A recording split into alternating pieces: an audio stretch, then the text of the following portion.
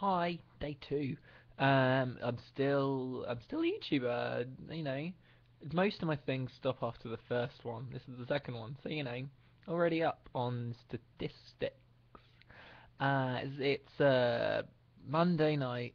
That's what night it is, which means my radio show's tomorrow. So I've been doing stuff for that. I like my radio show. It's good. It's easy. You're like nobody ever tells you how easy it is. You just have to pick some music and then play it, which is really easy. There's a computer that does that all for you. Talk in the middle.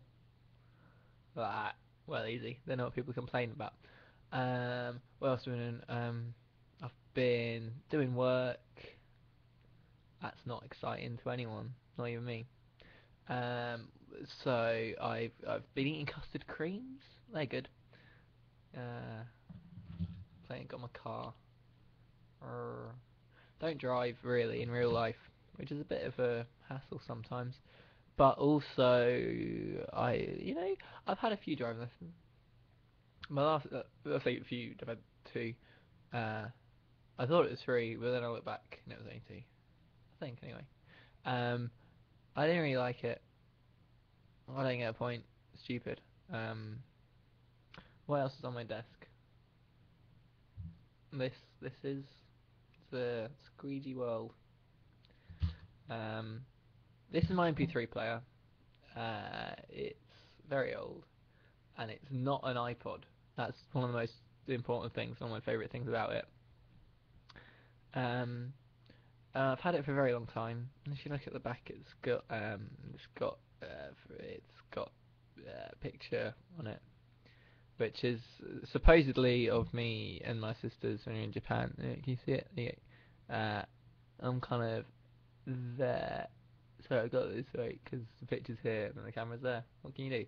Um, and I like it a very lot. Um, but I think I drowned it. I think I put it through the wash. I need to try charging it up and seeing if it starts working. Doubt it will. It's been through the wash. Things don't usually like that. I drowned my very first MP3 player too.